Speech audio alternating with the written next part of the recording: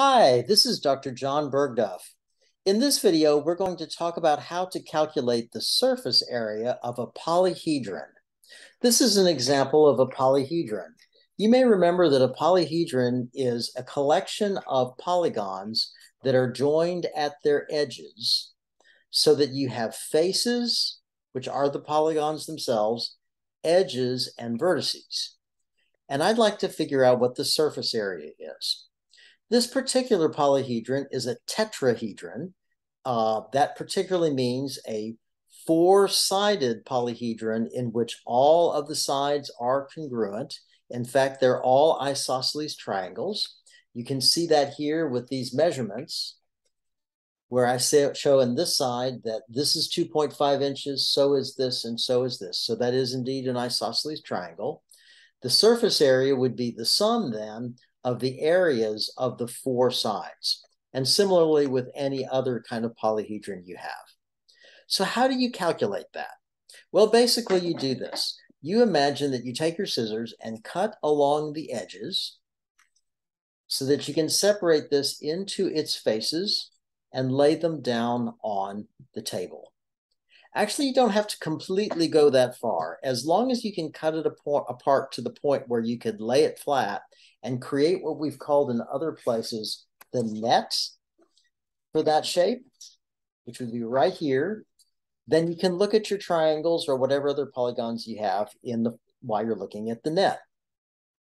So I can see very plainly here that this polyhedron consists of four triangles joined at the edges. I also know what some of these lengths are. Let's focus for a minute on the top triangle for a second. This is 2.5 inches along this side. This is also 2.5 inches along this side. We'll mark that so you know exactly what I'm talking about. If I could even find the area of one of these triangles, like that one, the surface area would simply be 4 times that, since they are all equivalent. Now, I need to remember a few things. I need to remember, for example, that the area of a triangle is 1/2 the base times the height.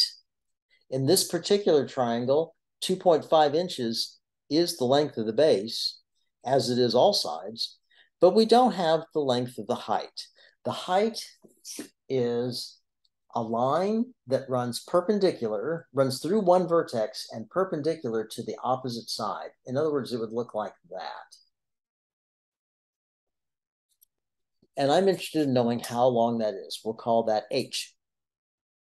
Now notice that when I draw h, I create a right triangle, which I'm going to just shade slightly in red so that you can kind of see what I'm talking about here. This triangle right in here. If I can use the Pythagorean theorem, I believe I can find h as long as I can figure out this side, which I know, and this side, which I can figure out. How do I figure out the length of this side? Well, if I draw this perpendicular line, it will divide the base of the overall big triangle exactly in half. So just the length from here to here would be 1.25 inches. Actually, I'll label this out here and put an arrow. That length is 1.25 inches, and that's enough that I can use the Pythagorean theorem to find out h, because h squared plus 1.25 squared, the sum of the lengths of the legs, would be equal to the sum of the hypotenuse. I can solve that easily for h by subtracting 1.25 squared from both sides, and then taking a square root. My calculator is going to handle all of this for me. So let's get my calculator out and handy and have it do this calculation. Clear that first of all. So let me put this where I think you can see it. We want to find the square root, so I can see the square root beginning to form there, of 2.5 squared minus 1.25 squared. Look at that way up where you can see it very clearly. There, that's a little bit better. Hit enter. And I'm going to take that number and round it off to just 3 decimal places. 2.165. H is 2.165. And again, the unit on that is going to be inches. Now that I have that, that's my H.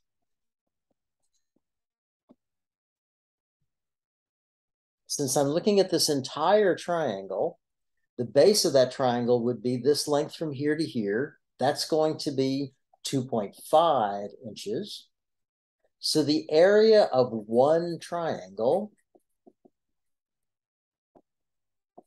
would be 1/2 times the base, 2.5 inches, times the height, 2.165 inches. Let's do that calculation. So clearing again, area, let's say the 1/2, because this would be so, is 0.5. So I can get that angle good like I did a minute ago here. That's a little bit better. 0.5 times 2.5 times 2.165. And hopefully you can see that. There, perfect. Hit enter, and we get 2.70625. But again, let's round that off to 3 decimal places. And to 3 decimal places, that'd be 2.706. 2.706 what? Well, all of my units are in inches, so this would be square inches.